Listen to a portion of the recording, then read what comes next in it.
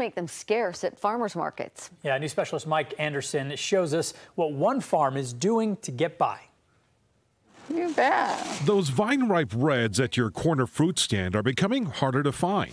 Normally this plant would be, up to the top of these stakes. Jake Harward says he's seeing his worst harvest ever in 20 years of growing tomatoes. And the problem is we've put all the expense into, laying the plastic, putting the irrigation lines down.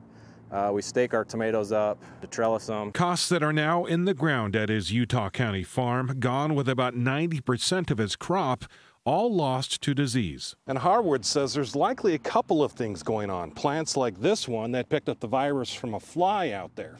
To this. Probably the roots, just you can see they don't really have hardly anything going on here. Plants that are now dry and brittle, being blamed on conditions that came with the cooler spring. A lot of the disease that we have is from the soil. It's a root-borne disease that comes when you plant in cold soils. All of that adding up to about 18,000 plants that Harwood says can't be saved. Yeah, it's hard to drive by the field because normally, the field's full and loaded with tomatoes, and we're picking hundreds of boxes every day, and now we're picking 30 or 40 a day if we're lucky. But to keep customers happy with orders and in making sure they can find tomatoes at their stands, he says they've resorted to buying from other farmers out of state, and he's heard from other growers that are doing the same. We're just doing it mostly just to have some tomatoes for people.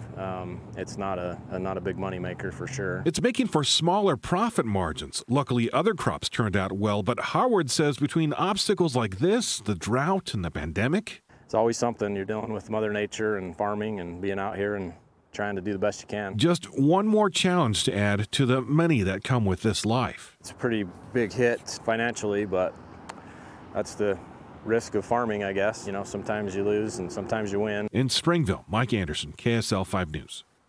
Mike, thanks. You hate